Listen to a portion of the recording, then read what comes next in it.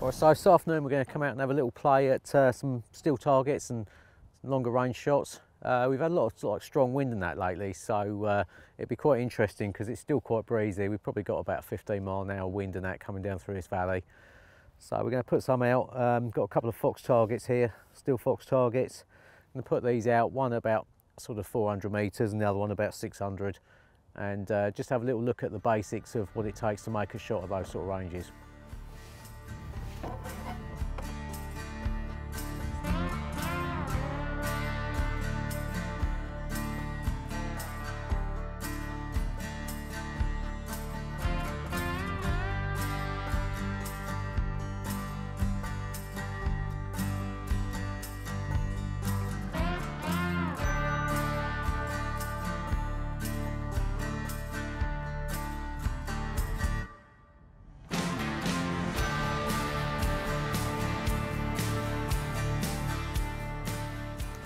Okay, so we've got a couple of targets we've put out now. We've got one which is just over 400 yards, and then we've got a second one which is, I can't remember what it was now, it's pushing, I think it was 700 and something. Hang on. So that's 625 metres, so that's about 675 yards, something like that. So what we're going to do is we're going to have a little go at the first one first. I'm just going to take a couple of shots at that, and then we'll talk about what goes into making the shot. So hopefully with this wind and that, we'll be able to put a first round on it, but it is coming through here quite a stiff breeze, probably about 15 mile an hour. I'm hoping it's not going to have too much of an effect because it's actually sort of kind of coming straight down the valley, but it's also quartering round a little bit, so we might have to just make a little allowance for it. But we'll have a go and see how we get on. Right, so we've got 6 MOA on there for the first one, so there we go.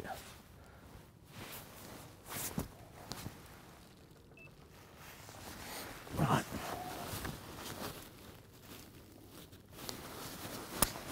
Let's go bring the tripod up a little bit.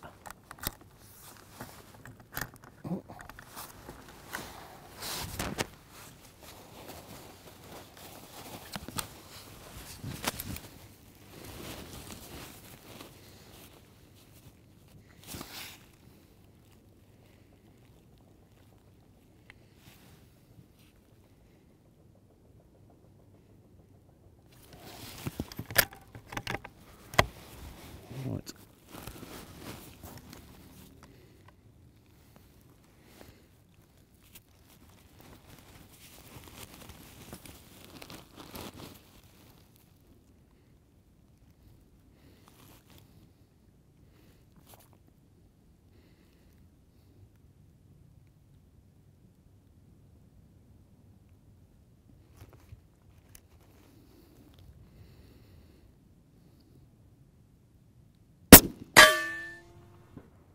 Impact. Happy days.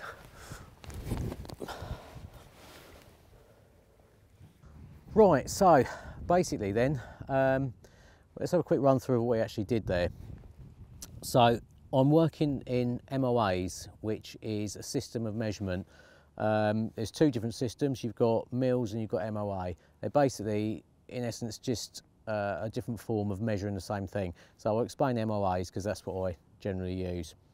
So in order for us to hit a target, obviously at that distance we need to be shooting above it, much like if you was to fire an arrow from a bow, you'd have to aim higher to get it to travel out further and drop into the target. It's the same principles with a bullet from a rifle.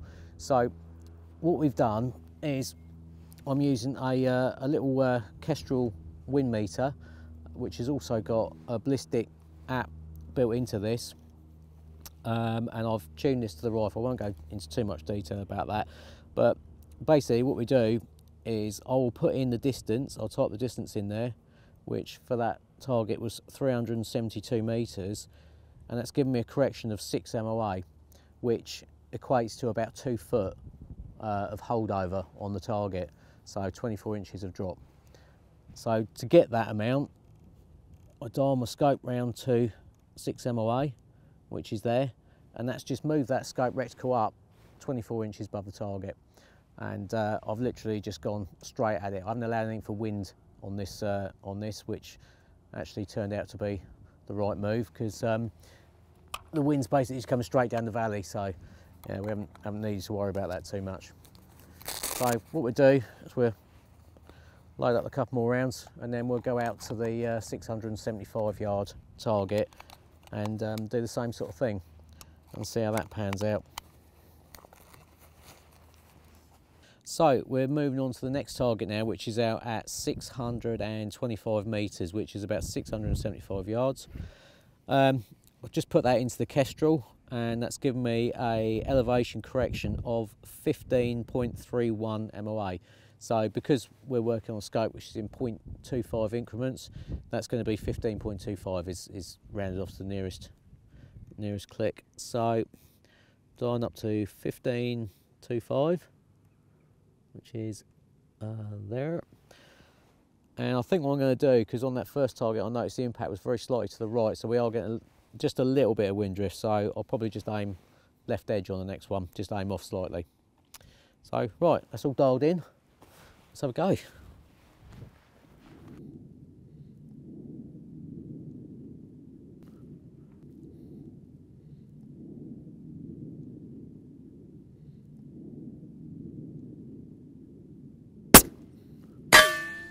Yeah.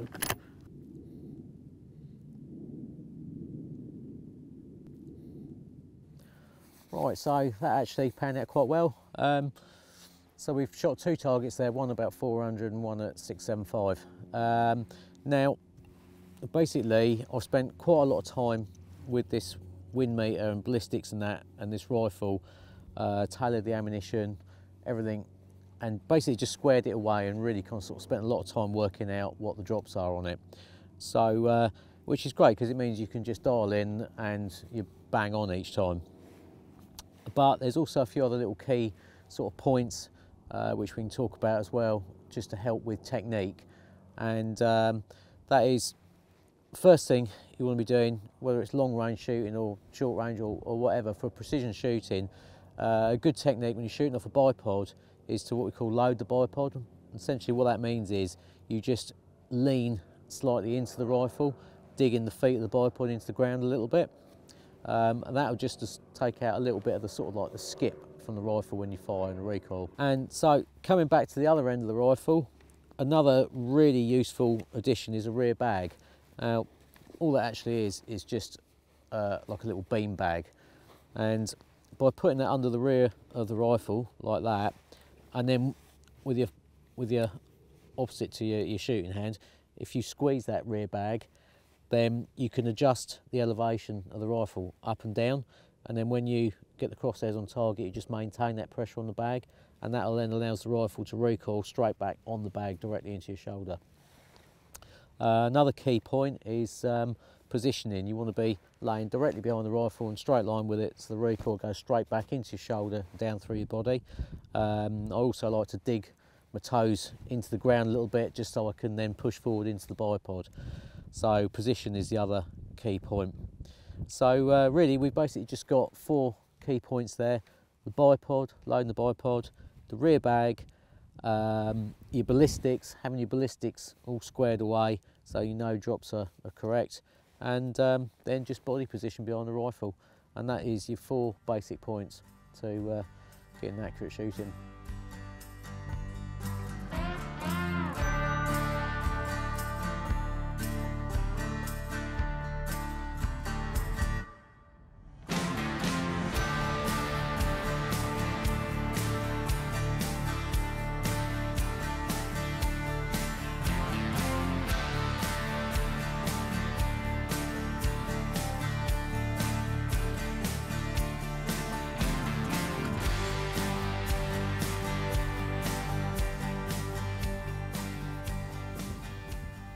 Right, well, we're going to call it a day now, and I go home and change rifles, get a thermal scope, and go and have a look for a fox.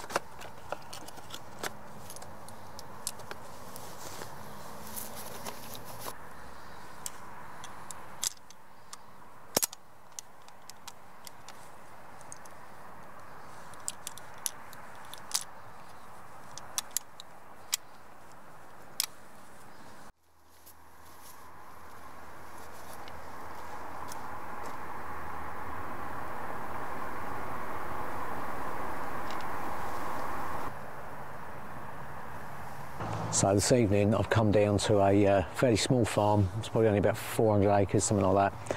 Now there'll be lambing here in just a few weeks, and I've come down to have a little look, see if I can thin out the fox population before they start lambing. So I'm just going to have a little walk around the first couple of fields and see if we can see anything.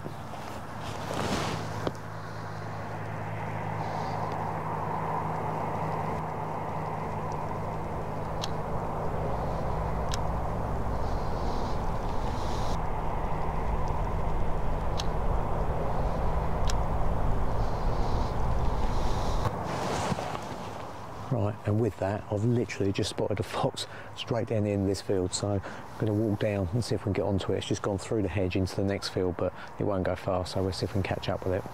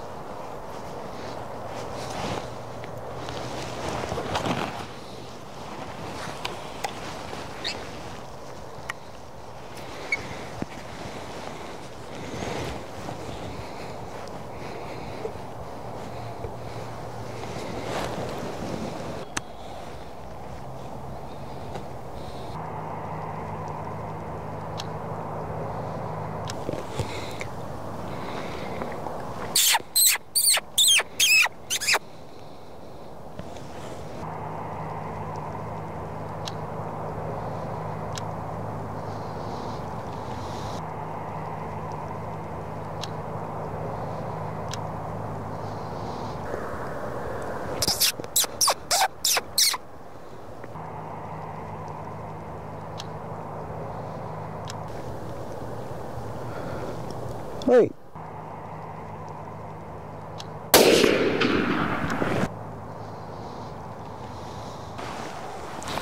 So that was a bit of a result there. I've just come through into this next field, and the fox had come down the hedgerow there, and he was just milling around at the bottom of the field. So I've just given him a little squeak, and he's come tootling up straight up the field, and he was hanging around for a little bit, so I'll give him another little squeak, and he came in a little bit closer, and he was just coming straight towards me, so I had to just give him a quick oi, and then take the shot. But yeah, they came in really close. He's probably only about 30 yards, if that. So that was a good start. And I've also just spotted down the bottom there's a couple more, but they're over the boundary, they're in the next field. So I've tried giving them a squeak, but they didn't want to know, so I'll leave them for now. And we'll go out and pick this one up, and then well, just see what else comes out on this field. This is always a good field, so we'll just hang around for a bit, I think.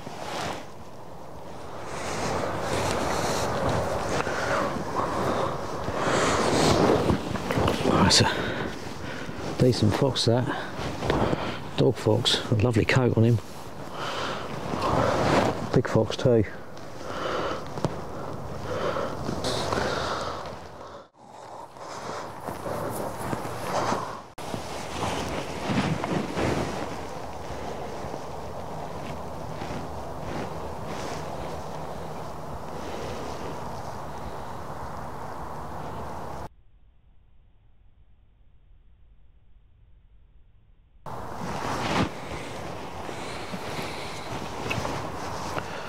Okay, so we've got another one just come up this hedgerow.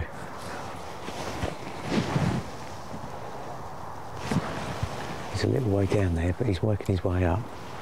So I think, well, I'm just going to wait here, I think, and hope he doesn't go through the hedge.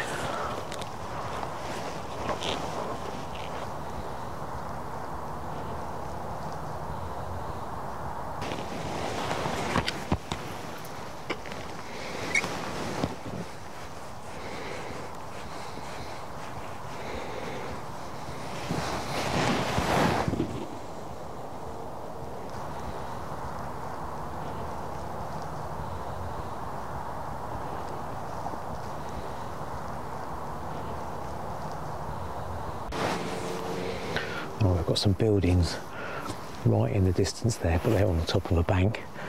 But just to be safe, what I'm going to do is I'm going to hopefully let this fox come pretty close and get a shot.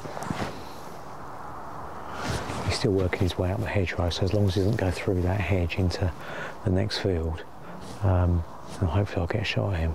But even if he does go through, I can walk around the hedge here, there's a gateway just behind me, I can go through that, get the other side, and I might get a shot that side. He's still coming.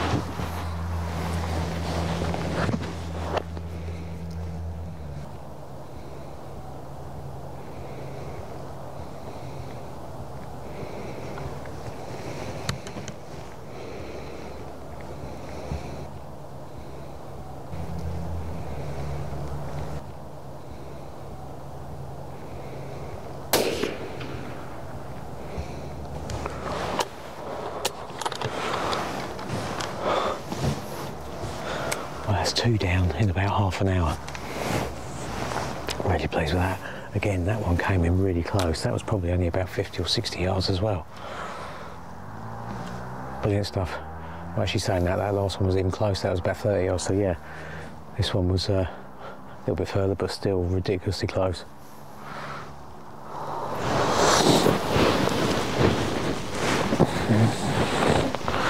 That's another dog fox. Again, it's in nice condition. Good.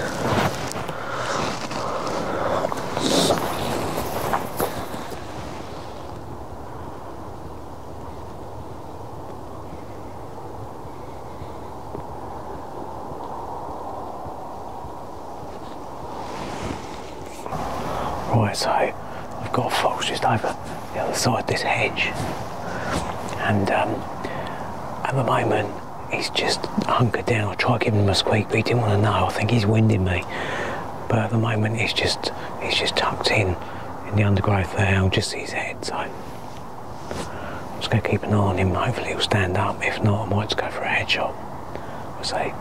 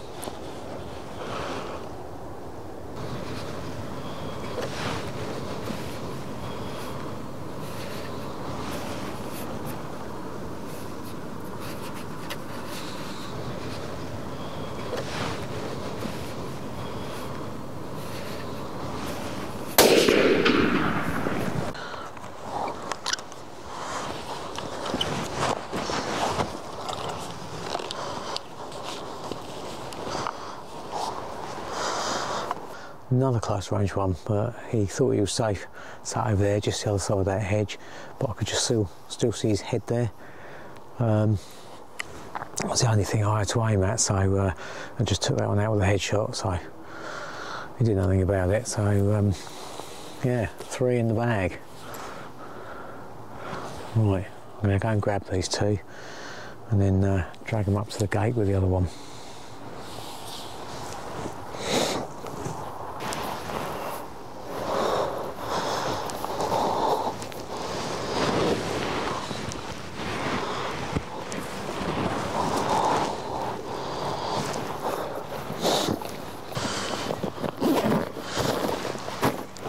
Just to make these dragging these foxes a bit easier,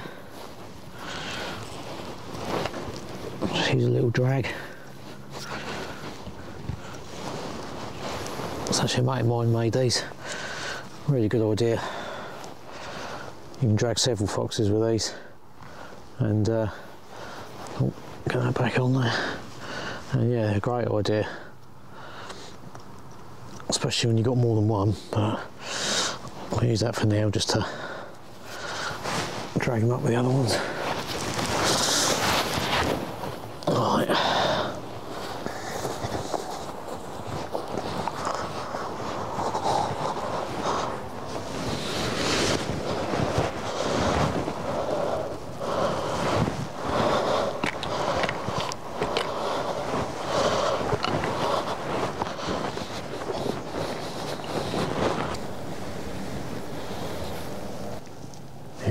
the side of the silage clamp.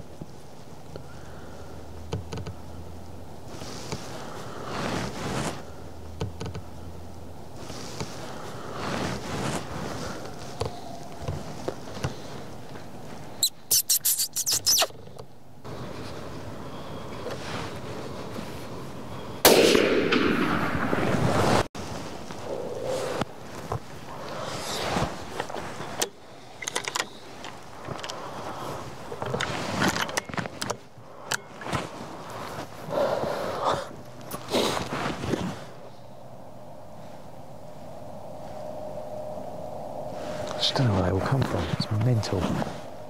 That's 4 now.